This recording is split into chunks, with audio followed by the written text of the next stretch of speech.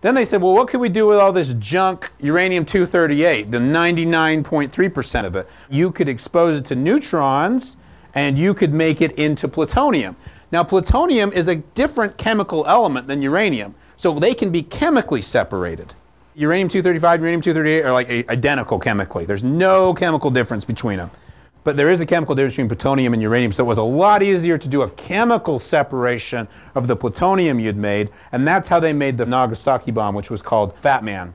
Okay, well maybe we can do the same thing with thorium. Maybe we can expose it to neutrons and we can make it into uranium-233. Uranium will be chemically separable from thorium and we can go make a bomb out of it, right? Sounds great.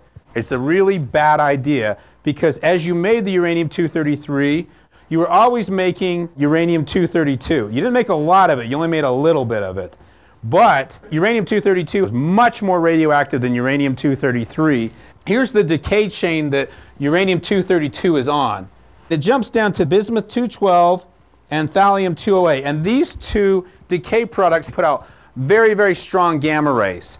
And these gamma rays are just super bad news if you want to go and build a practical nuclear device because they tell everybody where the stuff is and they kill you. So really quickly they were going, okay, we can work with uranium-235, that seems okay. We can work with plutonium, that seems okay. But this uranium-233 stuff, that's bad news for making a nuclear weapon. So thorium was just set aside.